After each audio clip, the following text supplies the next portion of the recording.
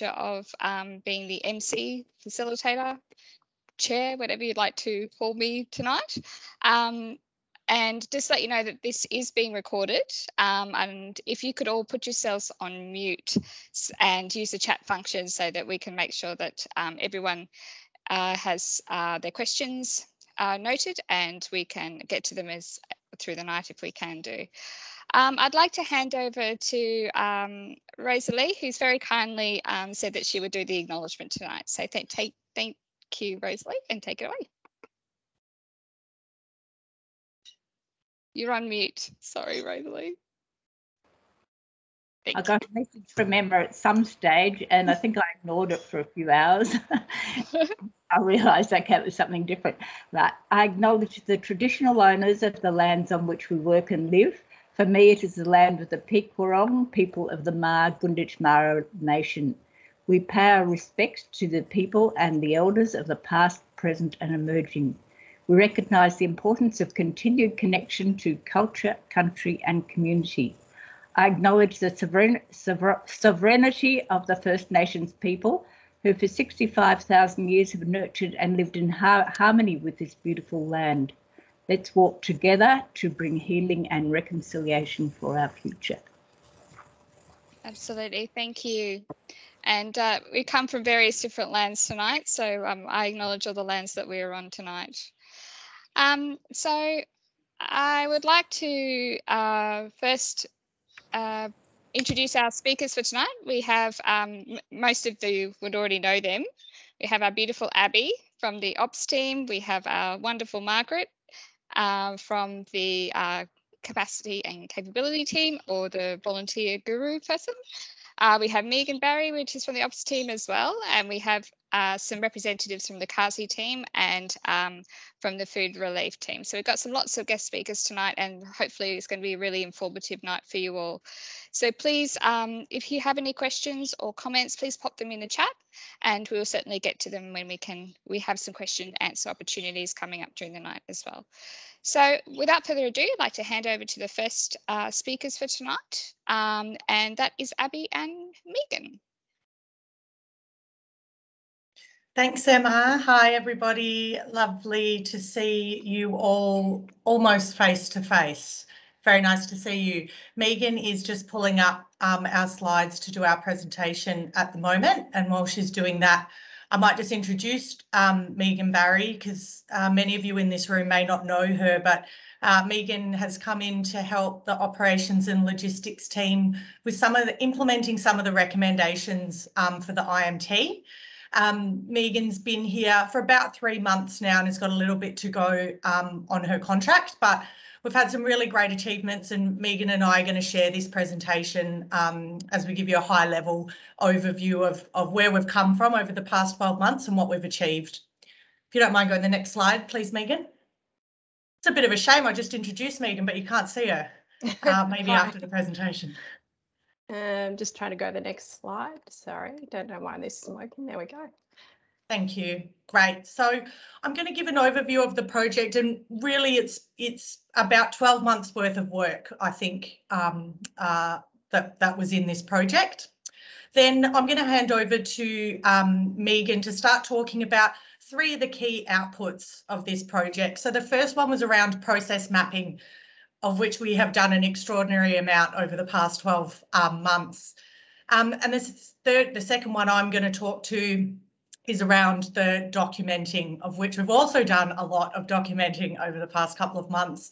And then the fourth one, really quickly, we'll talk about the shift checklist, which was another key output, which was identified that we really needed.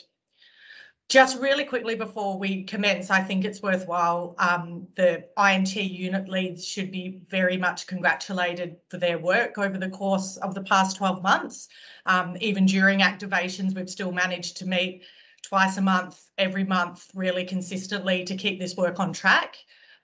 Peter Gerzik, some of you may know, he's a volunteer in the IMT and the operations team, has been a really, really big driver of this project as well, and has dedicated quite an extraordinary amount of time and his expertise. And then Megan Barry also, who's come on in the last bit of this project, just really to help bring it alive. Next slide. Thanks, Megan. So this is a bit of our project overview. I think I've probably shared this in the State Office report a few times, and this is pretty high level, but it really started in January, but in May to July this year, we really got stuck down in the detail. We had somebody come in and do an external consultancy. So they really unpacked everything that we did in the IMT and kind of presented back to us what they think would help improve some of our structural issues and some of our processes. Everything was already all there. It just needed to be unpicked and unpacked and dusted off. So we identified some structural and procedural areas for improvement, and we also looked at the recommendations from the after action reviews, of which many people in this room have contributed to over the past couple of years. So from all of that, we generated a really big work plan. It's when Megan, we were lucky enough to get Megan on, and between that time and now, our key outputs were we workshopped and mapped out all of the IMT processes. So anything you possibly could think that is one of your tasks in the incident management team, we've mapped it out and we know exactly how it should work and who should be doing what. So from that, we've produced about 40 documents, so a whole suite of documents, just how-to documents for the incident management team, including guidelines and checklists and procedures. Just to make it really clear, there's no single point of dependency anymore, make it quite accessible for anyone to come and have an opportunity to work in the IMT. We completed a simulation where we tested some of our theories and our procedures, and the things that worked kept and the things that didn't we adjusted. And we've really enhanced the way the IMT uses some of our systems like MS Teams for face-to-face and for our virtual working styles, so just really tailored it. And the next steps for 2022, we know that we need to recruit for some really key, really specific roles. We need to update all of our training packages to reflect the new changes. We really need to provide ongoing training to people in the IMT to really embed the new processes so they don't get forgotten about. We'll also be rolling out mobile data collection via an app next year. So we'll be saying goodbye to the paper, but you know, you'll all be along for the journey of that as well. We're just starting that. And then we'll review everything again just to double check that it's all right and we've made the right decisions at the end of financial year. Thanks, Megan. So I'll hand over to Megan now. So we'll talk a really high level about our three major outputs, and one of them was around process mapping. So hopefully you guys don't find this too boring, but for me, this was pretty exciting, an integral bit to provide clarity for all of the units and everybody who sits outside of the IMT as well. Thanks, Megan. Thanks, Abby. Can everyone hear me okay? Yep. Clear. Excellent, thank you. So one of the documents or the process that we initially looked at, which kind of set the scene for a lot of the other documentation that was put together for this review, was looking at receiving, tracking and responding to activation requests. And it's kind of a capstone document for the IMT in that it maps out that whole process from receiving that request through to getting our teams in the field and deployed with everything that they need. Just to highlight again, I think Abby already mentioned it, a significant amount of work went into mapping this process earlier in the year before I started with the IMT function leads, and the work that was done there formed the basis, I guess, for the document that I'm about to show you, and also all of the other documentation that we put together. So again, a massive thank you to the IMT function leads, given the busyness of everybody this year, still managed to put in this work, which was really, I guess, the foundation for the work that I've done. Just in after action reviews, you know, a number of procedural issues were identified within the IMT. I guess issues with clarity between the functions that needed to be ironed out a little bit. It was all there, as Abby said, but just needed to be unpicked and sort of put back together. And also highlighting the different roles between the different teams as an activation request is received, and then through to getting the teams deployed in the field. And so that was sort of the basis around this process mapping, to make sure that all the units are clear on roles and responsibilities. And by doing that, I think hopefully that will enable the IMT to better support the volunteers that are working in the field. So process mapping, I don't expect that you'll be able to read all the little parts of this, but I just wanted to give you an overview, and certainly this document will be provided in the document pack that you get after this meeting, so you can have a look in a bit more detail if it interests you. But it was basically splitting up the different functions within the IMT and then working through all of the processes and making sure it was clear where responsibilities sat for certain parts of the process. Overall, obviously the command has overall management for the activation and for personnel, and early on also acknowledging the key risks and escalating them early on if necessary in that activation request process. And then safety and wellbeing have quite an important role to play during this initial process. And so mapping out all of the things that they are required to do as we receive an activation request through to getting people in the field was really important. And the work that they do actually links in with a whole lot of other processes within the IMT. So they have input and manage the risk assessments, input into the pre-deployment questionnaire processes, as well as input into the SMEACs, which all of you would have seen if you're working in the field, that you would have seen SMEACs and relied on them for all the information that you need. So we basically reviewed all of these processes with the function leads and mapped out this document. So the document, you can see the flowchart. It's a huge flowchart. We had to split into two so we could fit everything in there. So as you can see as well, logistics planning play a key role in that initial part of the activation. So identifying the key roles that are required for the activation. And then once that's they've gotten up to that point in the process, logistics are then responsible for identifying specific people to fill those roles, and then for getting those people into the field and supporting them to get there with appropriate travel, accommodation, and any other logistics support that they need. And once people are in the field, obviously, as you know, that the operations team then take over the management of the field teams and manage all of the field reporting and all of the incoming communications from the field teams. So that's sort of how, I guess, the roles are split up as well.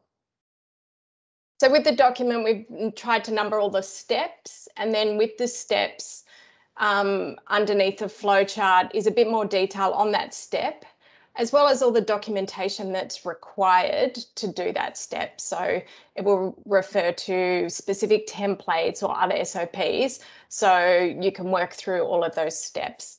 And again, hopefully this delineation of responsibility or making it clear for IMT roles will mean that they provide better support to our teams in the field, which is obviously the main aim.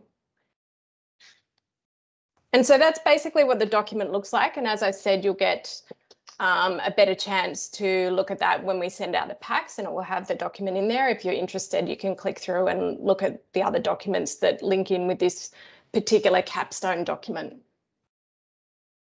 I think that's pretty much it for this particular document. Abby, did you have anything else you wanted to add for that one? No, that's it. Thank you. Excellent.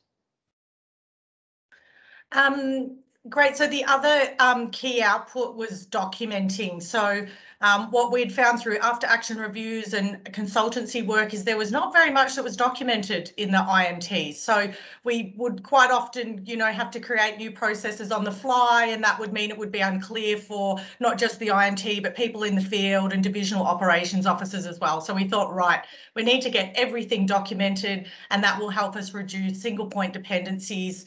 And it also means that knowledge is shared. And so if we want other people to come into the IMT and have a really great experience, it means we can say, great, here's the list of documents. Everybody's got the same thing. We're all on the same page here. If you don't mind popping to the next slide, Megan. So really we've developed a suite. It's about 40 processes that we documented. So we've got shift checklists, we've got standard operating procedures, and we've got guidelines for pretty much every one of those tasks that Megan talked us through, which means getting an activation request in the IMT and getting people deployed. So we've got the entire suite of supporting documentation for every process. This is accessible to everybody. This is a beautiful document that's all hyperlinked, which we can share with you as well. There's no secrets here, and that's for all of us to use and to share. This is a big combination of all the nationally consistent resources as well. So we haven't stepped to the side. We've used everything nationally. So if you work in the IMT in Victoria, if you use these resources, you'll be familiar if you get deployed to an IMT in Queensland or to another state. We've just really fattened them up a little bit and given a bit more instruction step by step on how to do tasks. Thanks, Megan. And then the last big key output was shift checklists. We realised that our shift checklists were a little bit dated. They didn't have the information that people needed. And what we really want is when someone sat down at their table, whether they're working in the EOC or they're working virtually, that they just had a little package that had everything that they needed in it, and away they went. Again, everybody's got access to exactly the same information. And if we have somebody new or somebody who's been in the IMT for many shifts, they'll all get the same package and we'll all be on the same page. So this is a quick example of the Commander one. Again, we'll send you a copy of this so you can have a squiz. Each of the functions have this produced for them. On the left-hand side, it's a little bit hard to see, but all your core documents are hyperlinked in there, your VRD, the role capability standards, all of those big umbrella documents, the State Emergency Management Plan that you need to refer to a lot on shift, has your role overview, all your login details there. So we do use a few generic logins in the IMT, everything listed, and then all the actual checklists have reflected, now reflect the new process changes in the IMT. So really, if there's just one thing that you can get when you sit down at your desk, it's just this, and away you go, and you can just follow it step by step. All the supporting documents are all linked in there as well. So that's it for the 3 key outputs, and that's it for our presentation. So we did go over the next steps. I guess out of the probably key thing to remember from the next steps is none of this is set in stone. This is our first draft or you know, phase 1 of all these documents. We'll be testing them over the next 6 months. So we'll have a couple of exercises, we'll have other people contribute and give feedback, and then at the end of financial year we'll review them again. So if they're not right, or somebody says, hey, that's not how we do it, or we should change this because it doesn't work, all of that feedback will be included in 6 months and be considered in 6 months, and we'll reissue them. I think that's it. Wonderful. Thank you so much, Abby. Megan, it was an amazing project and sounds like huge amounts of work, and I think it's going to make a huge difference to everyone. And I know that you're going to welcome feedback along the way. I know that we have some question time after the next presentation, so don't hold back with your questions for too much longer. We do have some time. So I'd like to welcome the next presenters along, and that is Margaret and Abby again. And they will be presenting about who's who in the zoo. So take it away, Margaret and Abby. Thank you. Gosh, I hope everybody doesn't get too sick of my voice, but I'll speak really quickly. Margaret's got a lovely slide that she's going to pull up and share on her screen. And while Margaret gets that up, I'll just give a little bit of context. I know at the last readiness session with the feedback that came through, there was a little bit, or the group wanted to get some clarity about the reporting lines in an activation and where to go for help, and then the reporting lines at all other times, so outside of a deployment. So Margaret and I have put this together. Again, this will be shared in the pack, but we'll just step through and speak to it. Please pop your questions in the chat.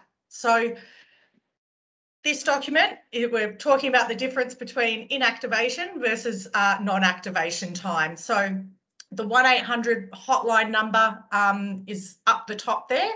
That is always available to be called. So all hours you can call that for emergency info. So that's during the day and after hours. I know this group is pretty familiar with that, but after hours really is just for emergencies only. And then during business hours, you can get emergency info if you need it, and non-emergency info and questions and advice. So that's always there as the backup net if you need it. Just after hours, it's really just for emergencies only. Recently, we've had some changes to the system, so we now actually have an answering machine that is in effect during the day. So our lovely Cassie call operators pick up that phone for us during the day, but they might be on another call. So if you do get through to an answering machine, please just leave a message and leave your number and someone will get back to you right away. The big red line in the middle where it says deployment. So this is the reporting lines and the help contact when you're on deployment. So you've got the 1-800 number there as your backup, but when you're on deployment, your first port of call really is reading the SMEACs on REDS. We do try and keep that as up to date as we can. You know, sometimes when we've got lots of sites open and lots of SMEACs to write, there might be a little bit of a delay, but that is your core central piece for information. And if you're a team member, whether you're response or proactive or in the IMT, and you're on deployment, your first port of call or first escalation point is to your team leader while you're on shift.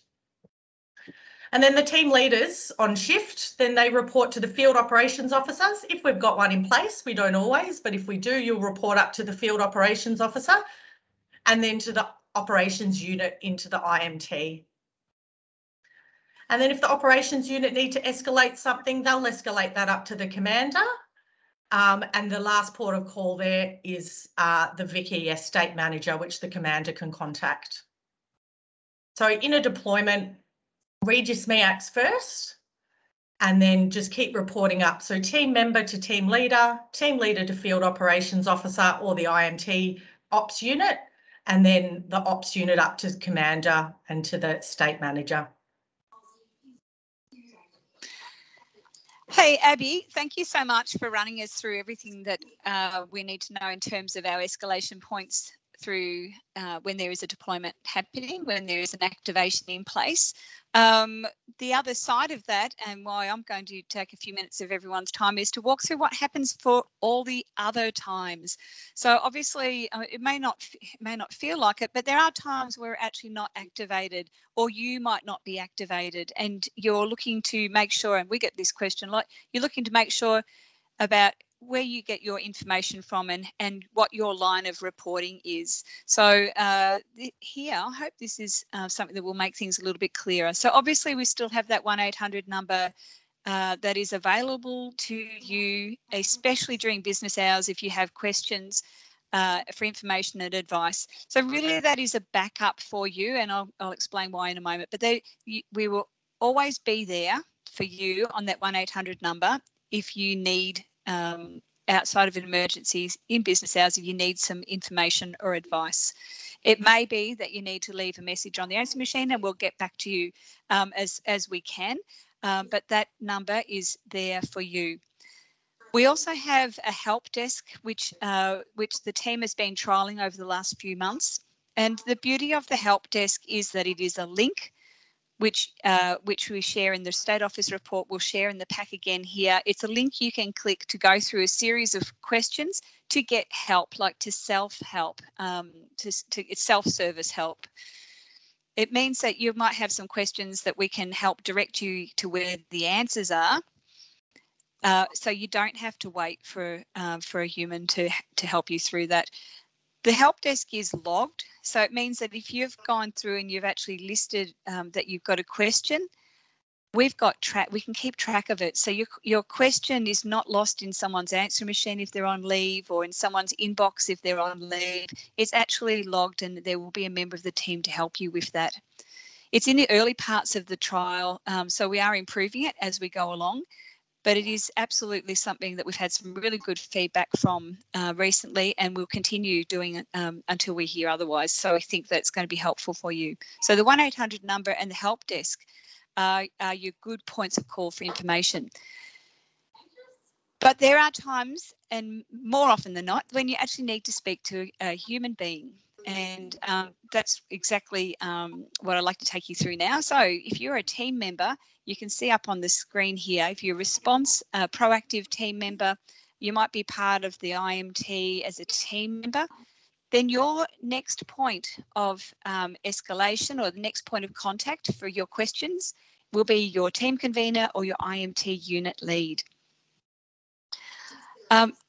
After that, the contact for the IMT unit lead or the team convener, actually mostly for the team convener in this case, will be the Divisional Operations Officer. So there's a chain of command that happens outside of activations through to the Divisional Operations Officer. The Divisional Operations Officer, who do they report to? Well, they report to the Volunteer Leadership Support Officer, and they can go to that person, and that's is Shana Ainsworth, and it is Bianca Liu, who are on the line here today. But Shana and Bianca are your volunteer leadership support officers, and they're the ones who can direct you into the right place, give you the right information, or understand what your concern might be, and they can help fix that.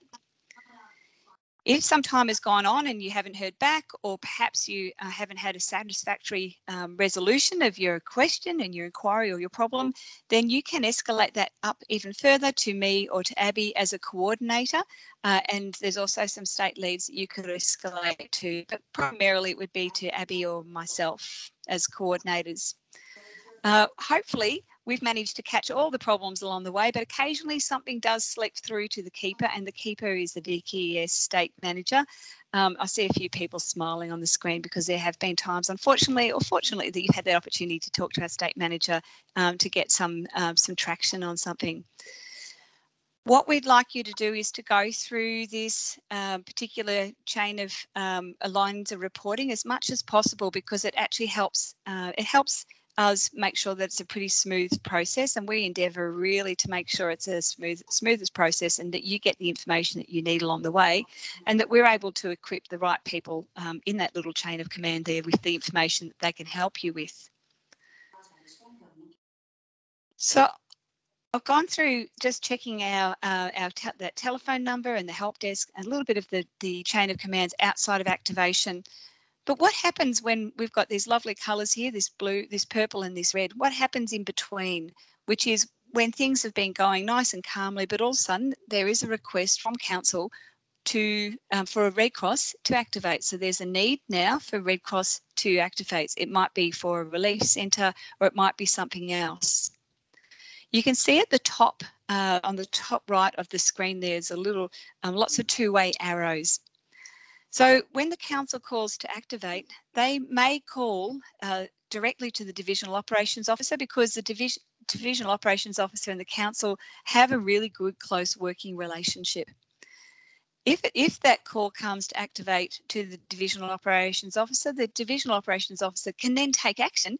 One of the things we do ask is that they call the 1-800 number for advice, and also just to keep us in the picture of what's happening. Then we can also help support you as a Divisional Operations Officer and your division and team to activate. It can also go the other way around, where the council can call the State Duty Officer, and the State Duty Officer can take the call, what's happened, find out what's happened, and then call the DevOps Officer and let them know that this is what's happening in their division. So it can go either way. The main thing here is that our council are able to reach who they need to activate Red Cross, and that the Divisional Operations Officer, where this one is in place, is really aware of what's happening in their patch.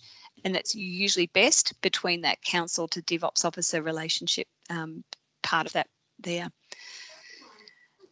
As Abby was saying, the State Duty Officer, that telephone number will take you to either the after hours service, who is a call, has a very set script for is it an emergency, or during the day it will go through to the CASI team. Thank you, CASI team, who will help triage to make sure is who it needs to go to, and they'll know who is best to connect with. It may be that if it is an activation request, that it goes through to the operations team, so they're able to support you best with that. So they're the three things here.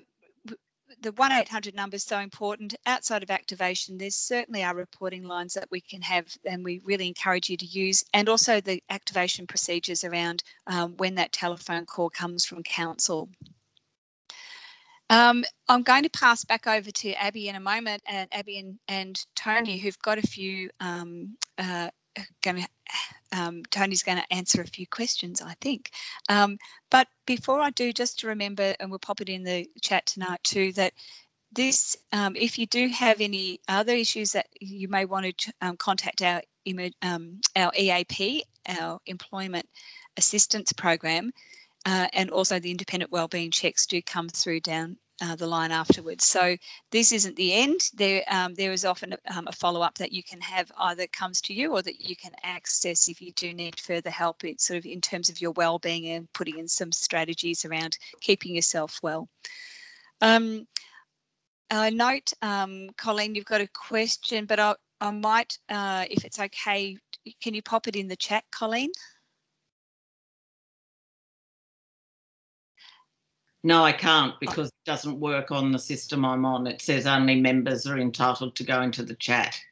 So Margaret, sorry to Joe. Hi, Colleen. It's Joe here. So yeah, we're going to have some space for a moment on some questions, and we will address that issue that some people have got with the chat function. But so we'll get to that, Colleen. Don't worry. Thanks.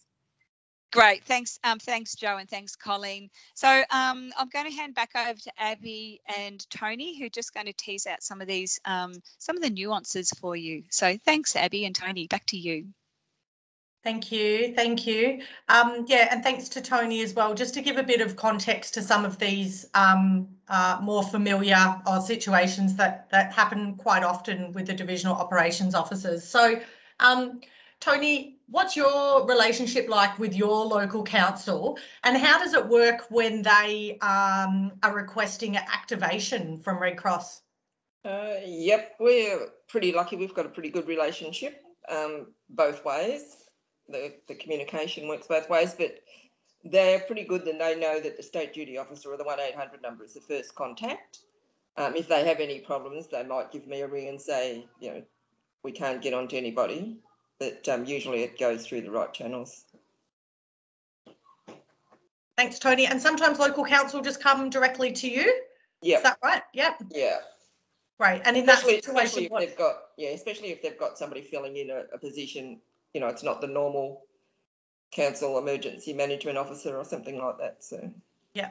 And in that situation, Tony, what do you ordinarily do if they've come direct to you, which is absolutely fine, and you guys have those local connections? So yeah, I usually just pass it on, give the state duty officer or somebody a ring. Yeah. And it depends what it involves. If it's just a simple thing, they can handle it themselves and ring the 1-800 number. But if it's something that they're not sure about, sometimes it's easier for us to explain. Right. Thank you. And from all your experience on deployment in relief centres and deploying team members in relief centres, how does the chain of command work with Red Cross people in a relief centre? Okay, in a relief centre, doesn't matter whether you're the team convener or the DevOps officer. If you're in a relief centre, it's the team leader that's in control. They manage the team. They're the ones that communicate with the council and other agencies and the IMT or ops if we're activated, of course. But yeah, the team leader's the person, the go-to person. Yeah, they're the ones. I mean, team members talk to other agencies and whatever, but it's the team leader has the responsibility of doing the official communication side of it and managing the team while they're on shift. Yeah. So following the red line on deployment there on the graphic. Yeah. Great, thanks. Does anyone else have any questions that they would like to ask Tony in relation to reporting lines on deployment or at any other times? Tony, just for new people, what do you do if you can't get on to anyone? You know, if the lines are busy or the lines are down, how do you manage that sort of act or problem? Devil's advocate question, sorry. Yeah, just manage it as best we can. If it's a simple single incident, something that we can manage without too much trouble, we just go ahead and do it. But there's always somebody, always got a phone number for somebody that we can contact. Yeah, I don't think we've ever been in that position. It might be a bit of a delay, but sometimes, sorry, just like in the recent storms, we had no communication at all. So we had no phone, we had no computer, we had nothing. So Sometimes it's just do what you can do, follow the procedures, and if you follow the chart and you follow the guidelines, the team leader list checklist, it's pretty straightforward. That's a fabulous answer. Thank you so much. That's a really great answer. Thank you.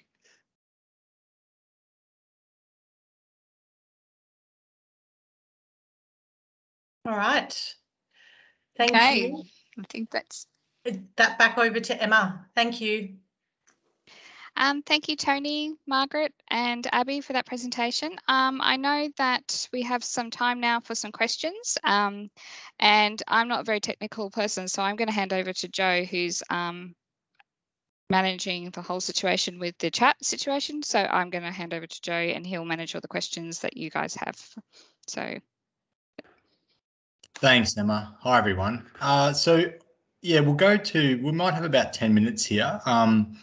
We're not going to have all night for questions and discussion as much as I would like that, but we will have sort of 10 minutes here for some questions. So use the raise hand function up the top of Microsoft Teams if you can. I am aware some people have got some challenges with the chat function tonight, which apologies for that, but we will plow ahead. I've popped some things in the chat. You can send through your questions to an email address in there, and they won't get lost. So if we don't get to everything tonight, we will make sure they're followed up. So please feel free to use that and email them through if the chat's not working for you. But otherwise, we might go to Colleen. So feel free to bring up a question here from something you've seen in the presentation so far. We'll go to Colleen first, and then we'll go ahead. So thanks, Colleen. It looks like some great work's been done, because I personally find the internal bureaucracy of the Red Cross sometimes impenetrable as a volunteer. So I think you've really taken a lot of notice. How will this affect REDS, which is the one part of being a volunteer that I just find impossible?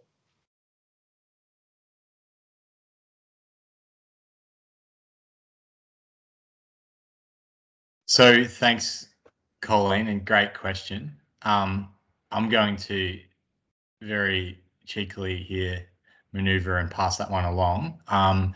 Abby, do you have a take on that one in regards to these systems and REDS especially? Yeah, I know REDS. We've I guess a pretty exciting update is I'll let the cat out of the bag that within the next year, hopefully a little bit sooner, we'll be moving away from REDS, and we're moving to a new system.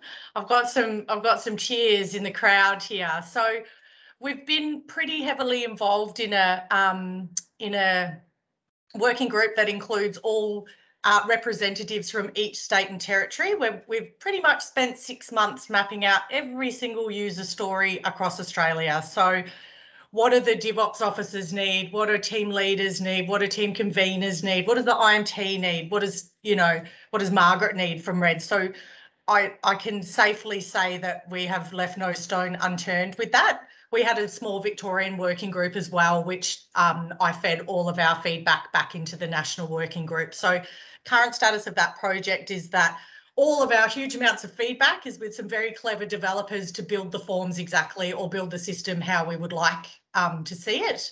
And the anticipated rollout date is around April to June next year. So I probably can't solve all the problems with REDS now, but I think the flavour is to look towards the future, and we'll have a new shiny system that's a little bit more fit for purpose next year. Thanks, Abby. Thanks, Joe. And I saw some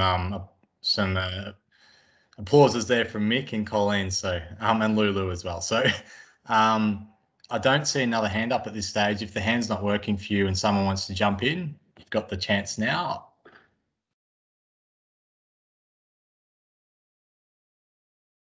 Marg and Alan Benson. Can't hear you at the moment, Alan.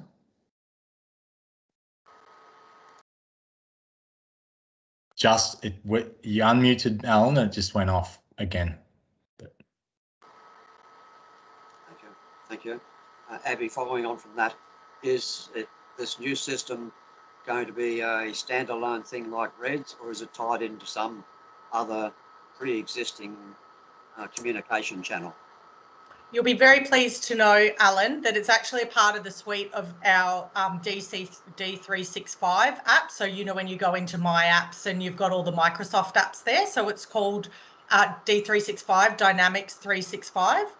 One of the very key discussions that we've had that everybody is really pushing for is that it's linked with PageUp. It's linked as much as possible with Mavis and the other systems that we use in Red Cross. So we're not using 2 or 3 different systems. We know that's a big challenge with Reds, that it doesn't speak to anything else and it's quite manual. So I probably don't have all the guarantees on the table now, but it is a really big part of the conversation that we must start looking at things that are linked with other systems, so we stop doing these manual processes to have up-to-date profile and information.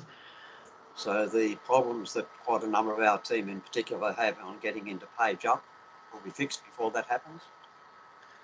I probably can't speak too much to that, Alan. Look, I would hope so. It's definitely been identified as a problem, so I would hope so. But probably the bit I'm speaking to is that when you complete something on PageUp, what we're hoping is that it shows on your new profile, so there's no manual updating on your Reds profile when you've completed training. I'm also happy to, maybe we can get some feedback. I'm happy to run it, you know, at another time, a quick little overview of where we're at with the project if people are keen to see where we're at and share all the information I know with you. I've been putting little snips in the State Office report as I get them, but maybe happy to get together as a group, possibly one of the leaders' lounges.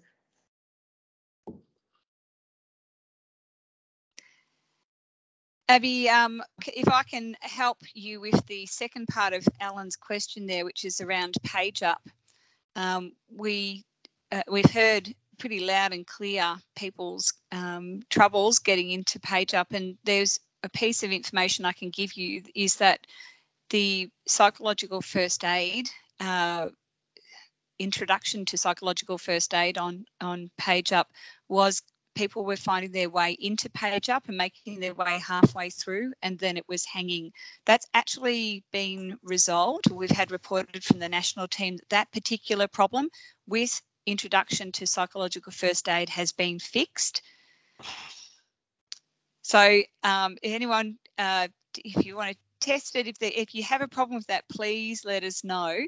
But we believe that the introduction to psychological first aid, the hanging problem has been fixed, and now we're making sure that we're feeding up what other problems there are so those things can be remedied along the way. And we're using the help desk for that, if you can give us information.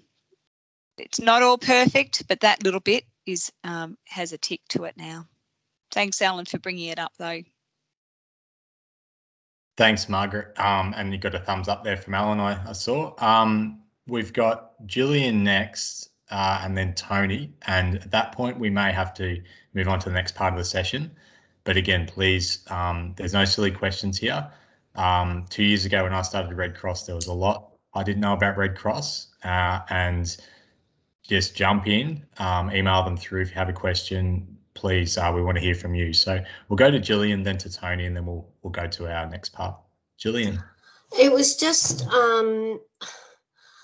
I needed to redo my PFA, and I had a bit of trouble getting in initially, and I was told to go into My Apps and then go to PageUp, which I did initially, but I didn't finish the course all in one go.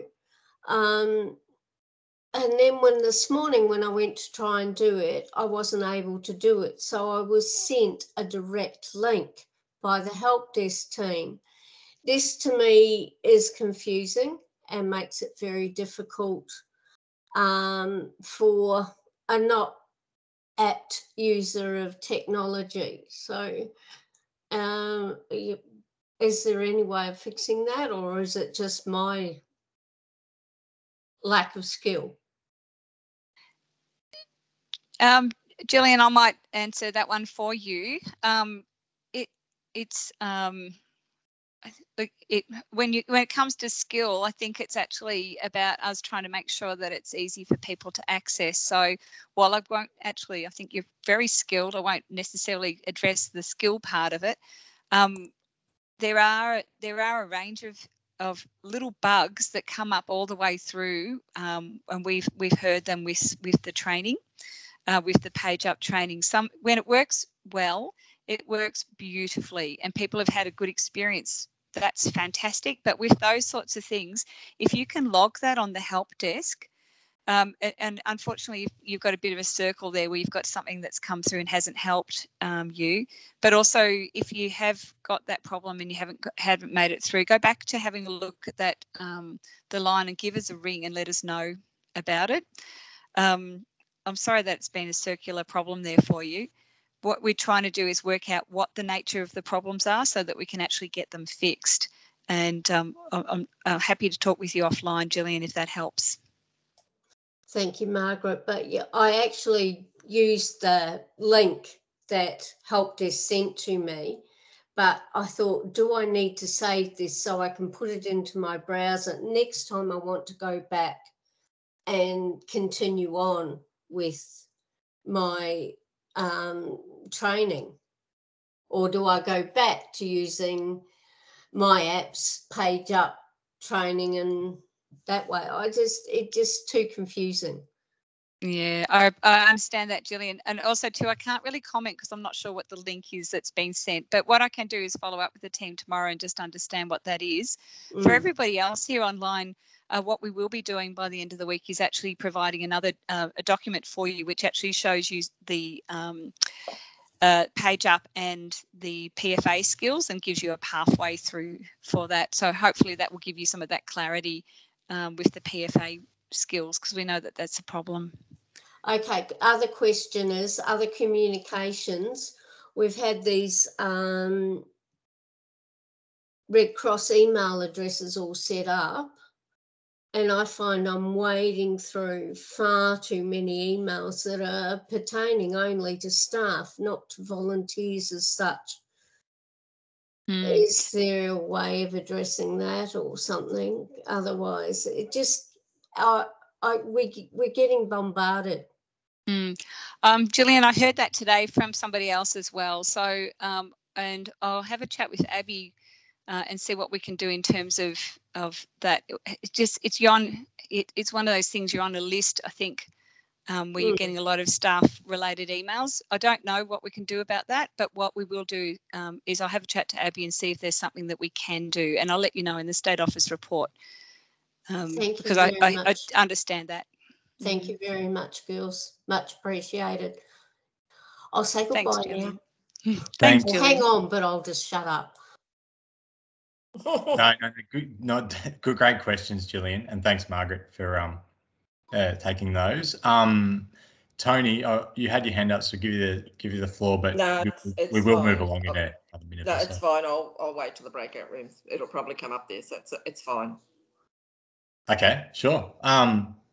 On that note, we've had a lot of information tonight. We've had some presentations, which I think have been really valuable, but let's just lighten it all down for a little while. So for the next around 10 to 15 minutes, we're going to send everyone away into breakout rooms. And we've talked this year a lot about wellbeing, about keeping our cup full, self-care strategies, learning to say no, and having the confidence to say no and to step back from it all.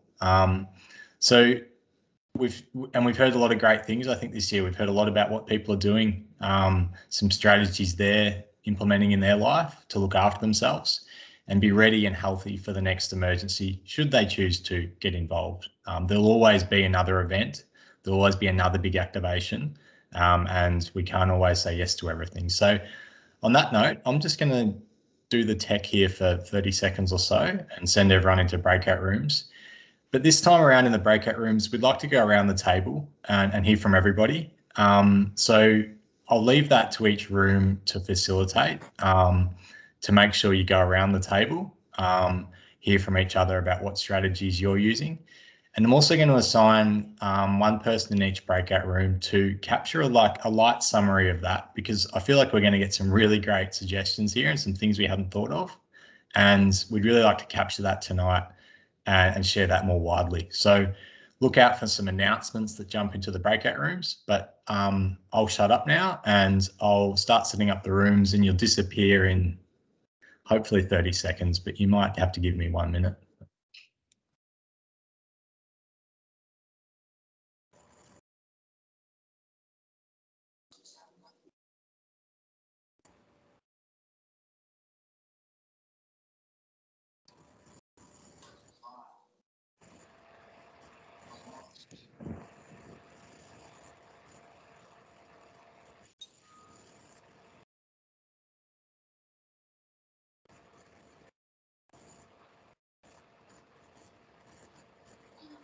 So I believe they're opening. The wheel is spinning on my end, so hopefully you'll disappear. Kept them smaller rooms tonight, so it'll be, yeah, hopefully it's a bit of fun. See you back shortly.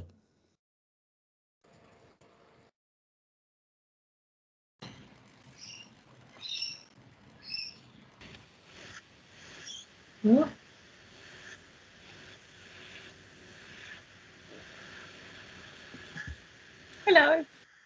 Hello. Hey, everybody. Hi. Hi. Hi, Kat again. Hi all. It's a few people are still disappearing, moving around. So hi Kathy, Chris Berry, Carla, and Andrew guest, but that might be someone else on someone else's teams. It looks like. It's Michelle. Hi Michelle, Kat and Hello. Colleen, Adele and Penny. I'm gonna mute and put my sound down and my video off because I need to do a few things here. But so I'll be out of this room, but you might still see my name here. But yeah, enjoy the next sort of 10, 15 minutes and see you back shortly. And if someone, just before I do disappear, if someone wants to get the ball rolling, please do. I might throw to you, Kathy, to kick it off. But yeah, the idea for anybody who came in late here is to share some what we're doing in our lives to look after ourselves and keep our well-being good and self-care strategies, and take it from there where you will. Chat, connect with other volunteers across the state. What are you seeing and hearing about the summer ahead? And yeah, just take it where you will, but I'll disappear now. Okay, I think you passed it on to me, so I'll go first. Oh, I don't know what I'm doing to help myself in my life, but connecting, I guess, with family a fair bit to make life a bit more pleasant, seeing our little grandson a lot. I worked out quite a while ago that it's okay to say no in Red Cross because it can take up basically as much as you're prepared to give. So saying no to things. And I guess that's about it. In terms of the coming up summer, I guess I'm not as concerned as perhaps I have been in the past because the weather isn't looking too bad, although there's always the potential for grass fires. That's about it. So will I nominate somebody to go after me? Adele. Hi, I have planted a vegetable garden. It's now starting to produce, so I'm trying to figure out what to do with them all. I live near you, Adele. Perhaps I should take some off your hands. Mine's still growing. Well, I'm expecting quite a few pumpkins when they finally do. The zucchinis are going nuts. Yes, and I read a lot. I use my phone to contact people a lot. But I'm quite happy just being at home, really. And now I'm being a little bit more careful about going out because I've just learned that my nephew has it. Oh. And he's double vaxxed. So he's at home, he's fine. But because my sister is extremely immune compromised, that means that she can't see any of them. So that's a bit sad. So we might be doing Christmas in four corners of a park. Yes. Oh, worry. Who's next? Do you want to nominate somebody, Adele?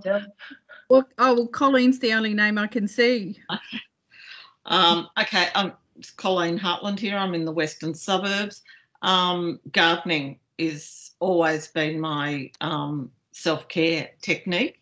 But earlier in the year, there were a number of house fires in the western suburbs, and I was the team leader and I was dealing with them and back and forth to Red Cross because I thought it was completely out of the skill range of a volunteer to be dealing with people after a house fire. One of them was actually a murder, and we couldn't offer these people anything. We were offering them psychological first aid, which simply wasn't enough. They all needed a case manager.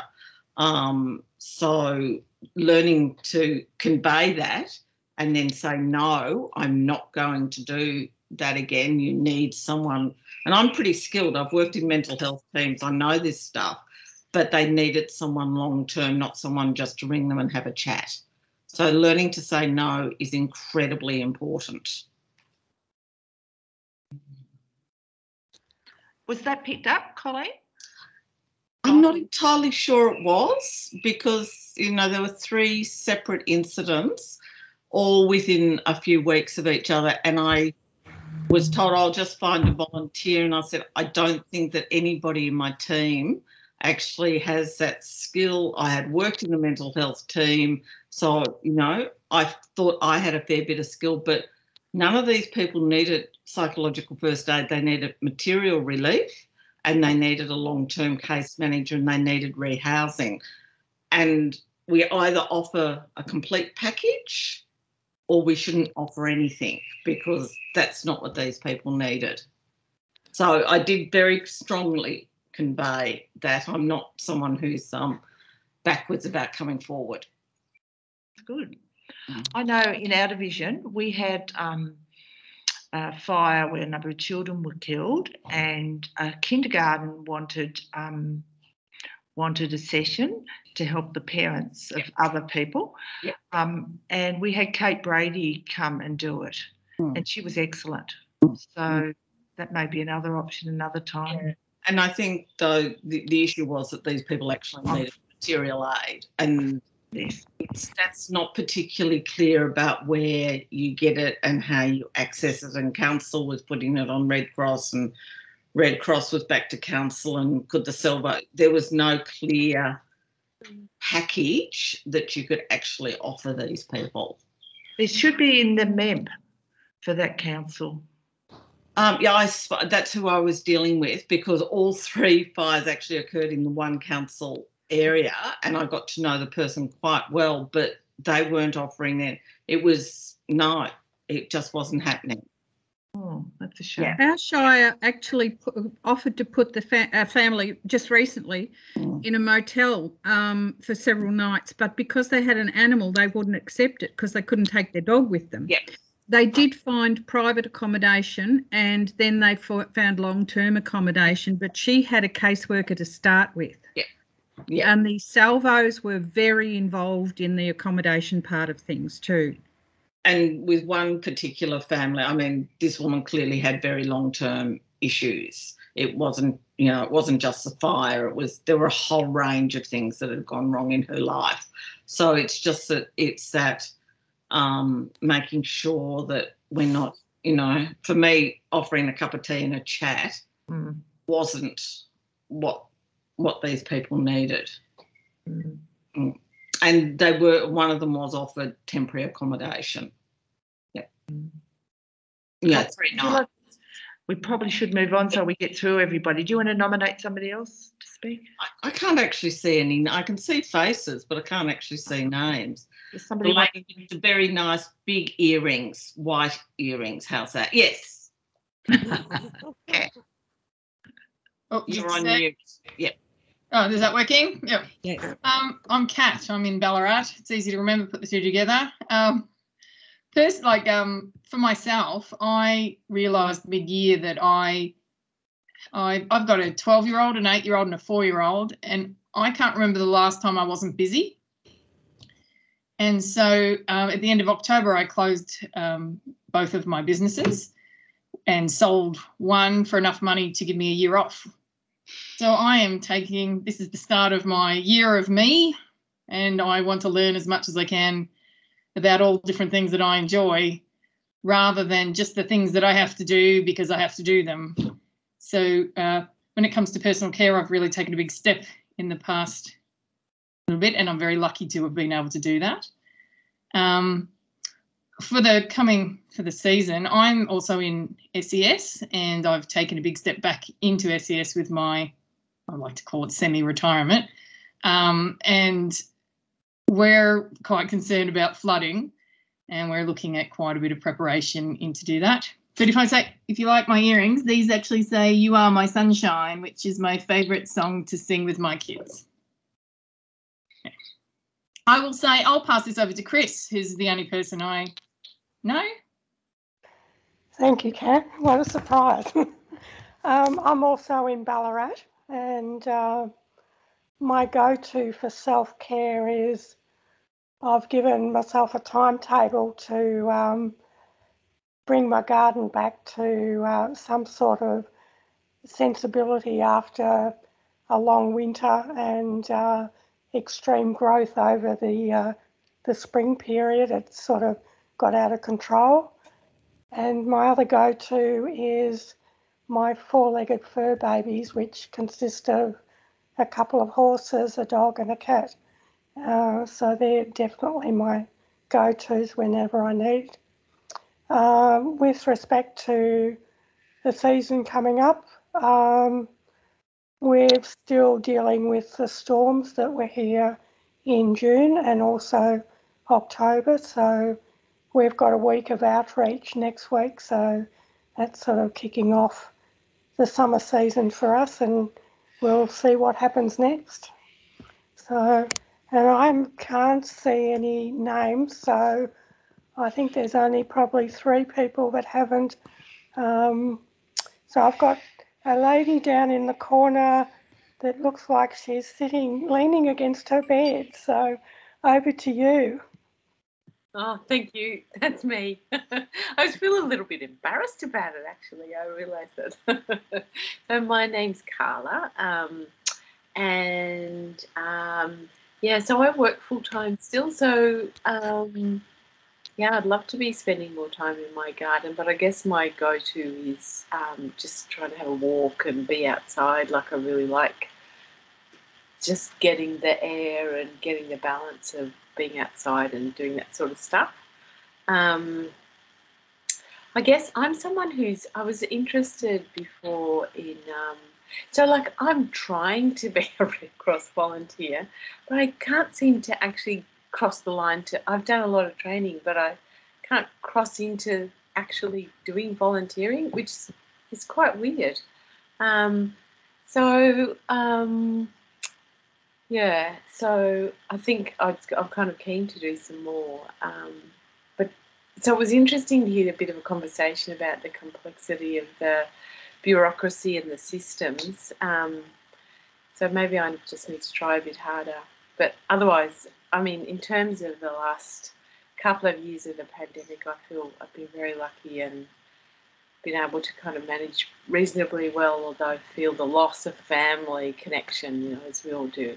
Yeah, so thanks.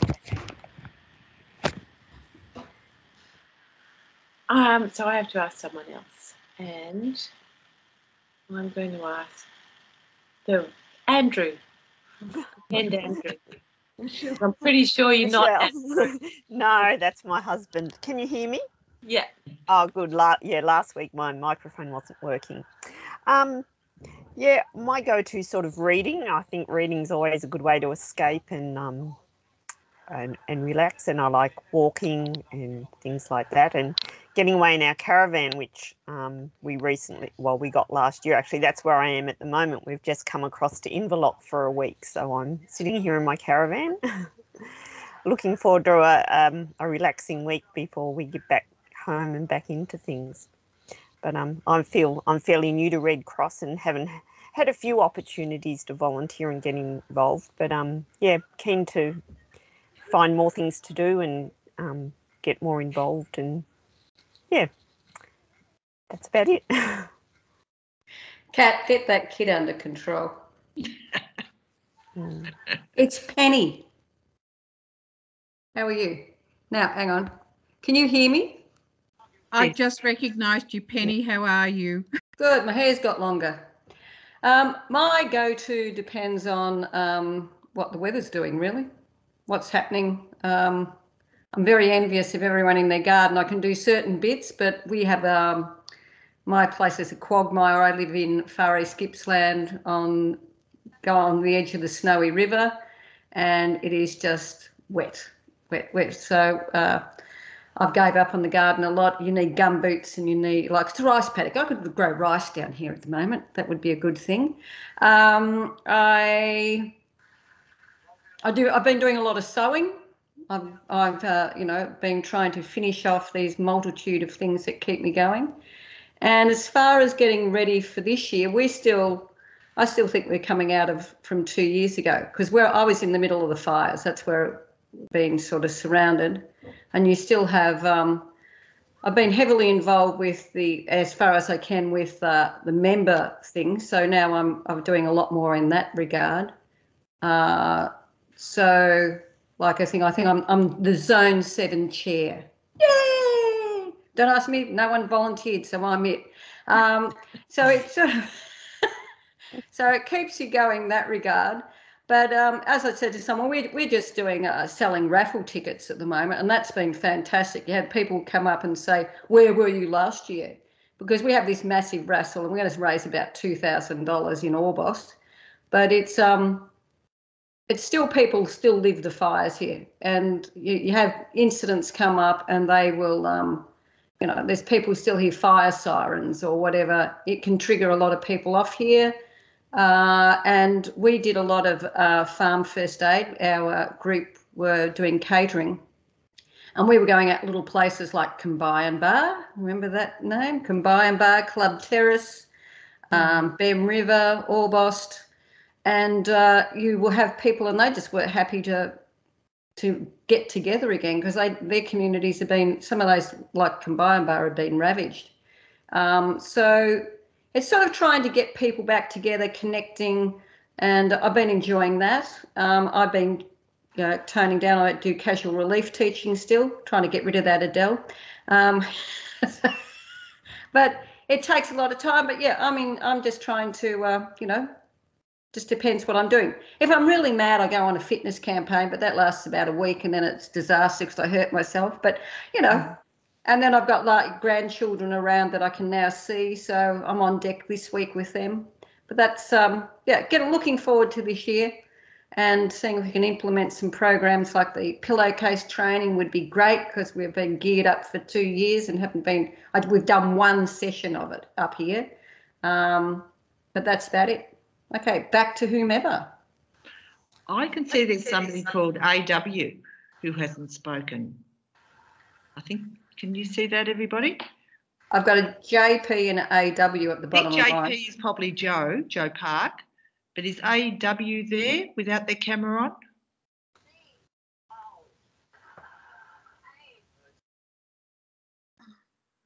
AW says on hold. Alice West on hold. Oh, she's on hold. Details, so I guess what that means. She's probably waiting in a room somewhere in the dark by herself.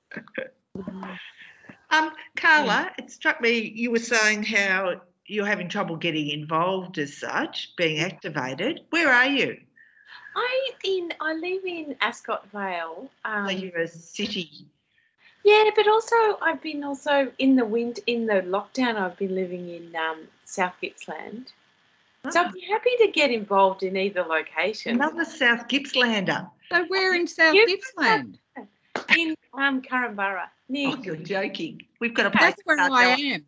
Oh, really? Yes. And that's where Adele is. Oh, it's is that where you both are with your veggies? Yeah. Yeah. So they live on a hill and the water drains away.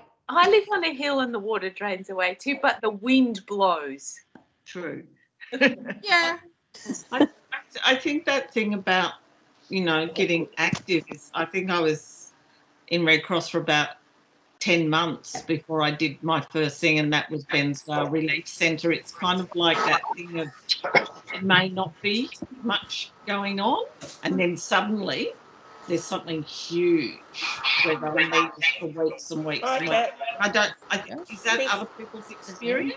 Yes, we're hearing you. Contact us. Yeah, can I contact you too, both? Yeah. Definitely. Okay. Kat, did you get on? Hi everyone. Welcome back. Sorry, I had to do a sneaky mute there just so we didn't get too much background noise. But thanks for that, and I'll be touching base with someone from each room, and we'll capture some of those great ideas and share them around. So look out for that. I know a couple of people, as always, there was a couple of little tech things, but I managed to move some people around in some rooms. So thanks for your patience with that. And yeah, I think from where we've come from before we were using these systems at all, I think, yeah, we'll take that. And I saw heard some great conversations in the chat room I was in briefly before I had to leave. So, and good to see your guest again tonight, Kat, as well. So I'm going to pass back to Emma. We've got a great little session now for some of the other parts of VicAS, and I'll throw to Emma and you can introduce that. Thanks.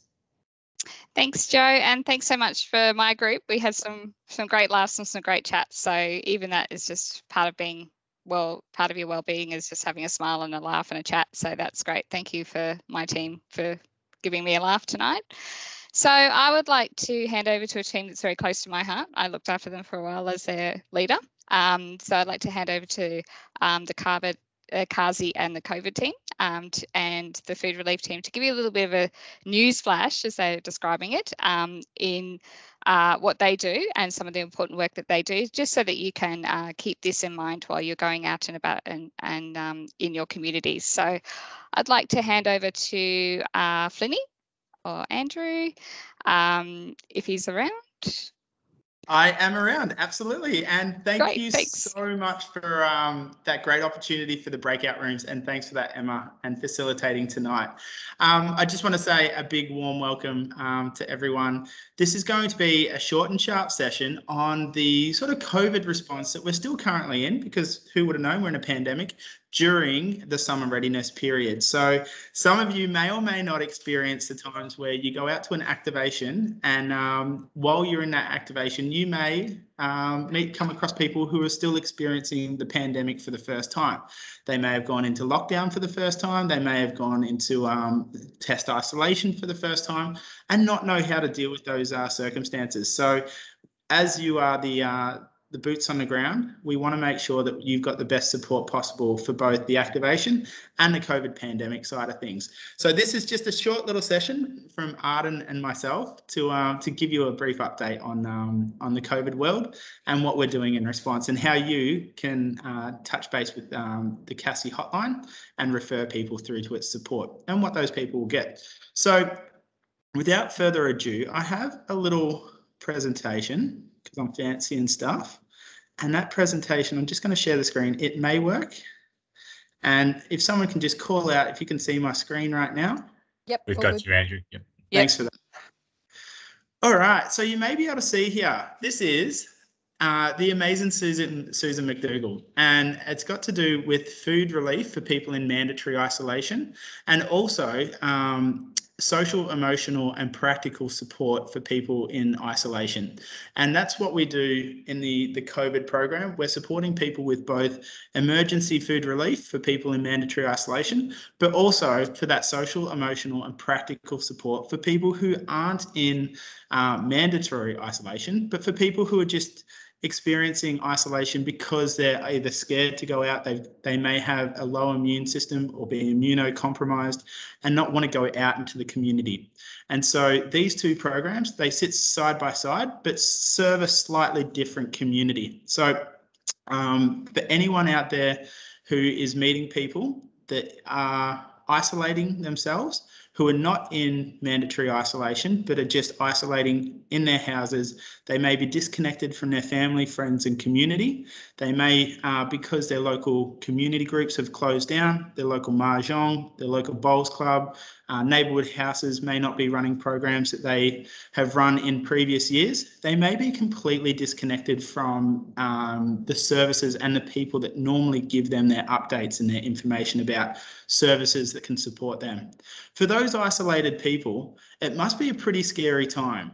And if they're not very good at Googling, or Google is not a great product in, doesn't bring up localized support services for them in their local community areas, they may feel really, really lonely. And this is a massive issue that has come out of COVID, of people being disconnected from family, friends, and community. And that's where the Cassie hotline comes into it. So if you meet someone along the way that you can support them getting back into their community groups, do that look, listen, and link, and that's absolutely perfect. But if for some reason you don't have the time or the ability to do that look, listen, and link in that role, you can always refer them back to the Victorian State Hotline, which is 1800 675 398, and that's 1800 675 398. That's the Victorian State COVID hotline, and they can press option 5 and then press the submenu option 3, which is not confusing at all, but option 5, option 3, and they can get through to one of our Cassie operators. Now, our team operate from 8 o'clock in the morning till 6 p.m. at night, and they're there to provide that standard PFA. What do we do with PFA? We look, not too easy over the phone, but what we really do is listen and link people through to their local services and state level services. I've got a little map here that shows you kind of like the Red Cross person sitting in the middle and getting a call from Mavis or Karen or Bruce, and it comes through, and the Red Cross staff member or volunteer refers them out to all the services that are available, either at the state level, whether it's national hotlines to do with vaccine information, or mental health counselling for people who are isolated, or partners in wellbeing for people that need maybe to develop a mental health plan while they're in isolation, all the way through to people who may be in need of emergency relief food packs but don't know how to get them. We can refer them through to the option on the hotline for that. But where we specialise and what we do, we try and do the best we possibly can, is link people through to localised services like their local councils, local food relief or material goods, or local shopping services that can help elderly people or people who are isolating to be able to access those things like online shopping or shopping to the door. Sometimes you'll see people that come through that need to be connected to like online churches or online book clubs because they're too scared to re-engage with their local community groups. These are the types of things that take a person from being isolated to feeling connected to humans again and to other people. And that's what we try and do our best to do.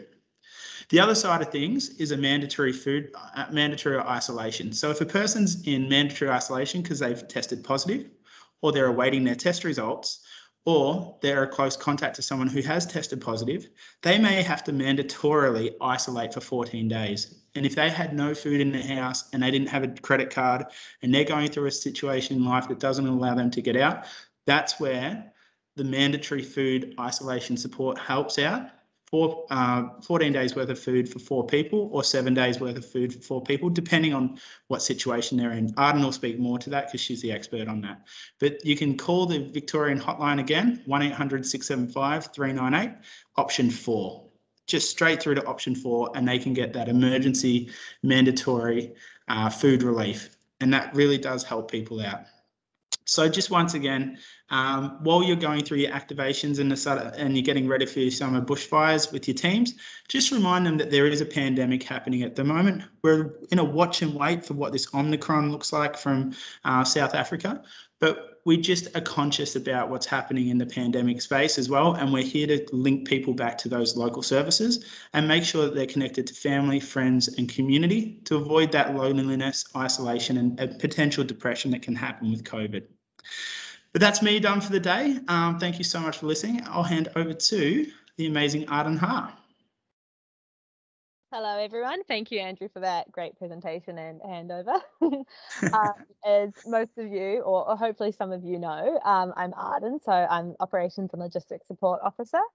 And I'm just going to have a quick overview for you guys to give you an update of the main things that will be happening with the food relief program over the summer period. So I'll just run you through the changes in our food pack configurations. are planning for the holiday times, and also safety and wellbeing. So in regards to the changes in food pack configurations, as most of you know, during food relief, we've been giving free food packs and one personal care item, and that constitutes one food box for someone in 14-day isolation and for a family of 4 people. So that will remain the same for anyone who's in 14-day or 10-day isolation. So they'll still get free food boxes and one personal care pack. However, as we all know, the government has changed a lot of their regulations of isolation, and some people will find themselves in a 7-day isolation. And so we've changed that food pack configuration to be 2 food boxes and 1 personal care box. So if you are doing a food delivery, you will be told if it will be a 7-day or 14-day isolation by the logs officer on the day. But if you have any questions about that at the time, then feel free to reach out to us. And any other future transitions or updates for the food relief program, we will be providing updates in the state office report. So the next thing that we just want to brief you on is just planning over the holiday period. So we are currently doing our planning for the Christmas and the New Year's time. We'll update the DevOps officers with these plans, and we aim to have them completed by the end of the week. We are aiming, with the best possible hope, that we can give our volunteers a well-deserved break on Christmas Day and New Year's where possible, and we will let you know of the arrangements when they're confirmed. However, for the holiday period, please check in with your team to see if anyone wants to support with food relief. We know that in most divisions, there's a lot of people that are kind of just doing most of the delivery. So if you can try and reach out to see if there's anyone else in your team to help support, and also give most of the team members that are currently doing it a break, that would be great. And we can also help support making any arrangements to hand over to other team members. However, if you can't find any availability within your team, which is completely understandable because it's been a very busy 2 years and everyone's got a lot of priorities, then please let the ops and logs team know so that we can be prepared for the holiday period as well. And if you are interested in helping out with food relief for deliveries or log support, then don't forget to express interest in the Reds event. And then also just a little reminder and update on safety and wellbeing. So although restrictions have lifted across Victoria and we are experiencing more freedom, finally, and I hope everyone is enjoying some of that freedom. For food relief deliveries, please ensure that you do maintain the same COVID safe delivery process, which includes having all the necessary PPE and ensuring that there is no contact whatsoever with any food deliveries made, and also giving them that quick call before you make the delivery to make sure they're not coming out, as you should be briefed every time that you do the delivery. It's also very important to ensure that you look after yourself and your team and make sure that everybody is having a break. It has been a very long 2-year period, as we are all aware, and for a lot of people that have been doing food relief, it's been a bit of a non-stop time. So please do make sure you take a break. Everyone deserves it and everyone needs it, and we're always more than happy to help and facilitate any time off that you need. So please don't hesitate to reach out to us if you need a break or if you're having any trouble supporting food deliveries. Remember that for us, our volunteers' wellbeing and safety is our top priority, so please don't worry about reaching out to us. I also just wanted to highlight as well that if we do get activated for another event, please also try to balance your work and your responsibility with supporting food relief in another activation. So we don't want, people who are trying to do outreach or something and then also have to be maintaining any food deliveries as well. So if we do get activated for other events, please keep this in mind as well. And that's all from me. Thank you. I think I'll pass back to Emma. Any questions? Thanks. And just before Emma jumps in, I'll just remind everyone that we are running 5 days a week for the Cassie hotline and 7 days a week for the food relief hotline. So that is throughout the Christmas and New Year period. All of those public holidays, the lines will be open. So if you're ever stuck trying to refer people to other services, just remember that's a backup plan for you. Thank you very much. Over to you, Em. Actually, I'm going to hand over to Joe. So just very briefly, thanks, Emma, and thanks, Arden and Flinny. And then look, Arden and Andrew have been the faces there tonight, and it was great to see you at the breaking news desk, Flinny. But yeah, I think they would both be the first people to acknowledge that there's so many people across the state and so many people in this room tonight who have been part of those programs and done huge amounts of work over the last 18 months or even potentially longer. It was a great pleasure of mine and a great thrill this year it was a very challenging circumstances, and it was I shouldn't be sort of getting too excited about it, but to be involved and help out with the food distribution and meet some more volunteers out in the field was a real thrill and a highlight of the year, although it was very challenging circumstance. So thanks again for everyone who's done an amazing amount of work in food distribution and in the CARSI COVID programs and all the other things Red Cross do. I'll throw it back to Emma, and we're running to pretty well on time tonight, Emma, which is great. So I'll hand it back to you.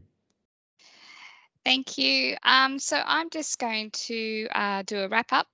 So thank you all to our presenters tonight. You all did a fantastic job and it was really informative.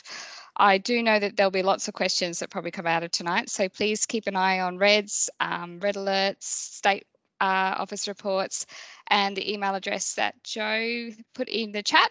And there will obviously be the post pack that's coming out as well with a lot of the information too.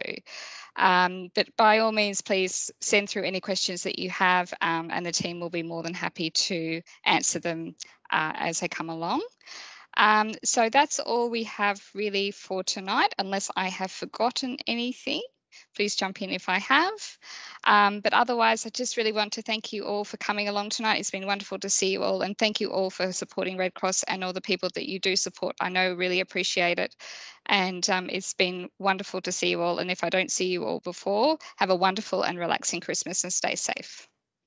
So I think Emma, I that's the just want to conclusion. say thank you so much for being a great host tonight. Really appreciated you jumping in, and we think you've done a swell job. So well done. Hope you get to go and have some R&R now too, but congratulations on a nice job. I didn't do anything. You guys did all the work. So thank you. So yeah. Thanks a lot, Sam. Thanks, everybody. Thanks, everyone. Thanks, Andrew. Thanks, Absolute guys. pleasure. Thanks, everyone. Thank you. Been sensational. Thank you. Bye. Good night. Thanks, guys. Thanks, everyone. Thanks, everyone. Thank you. Bye. Bye. It's like leaving good friends.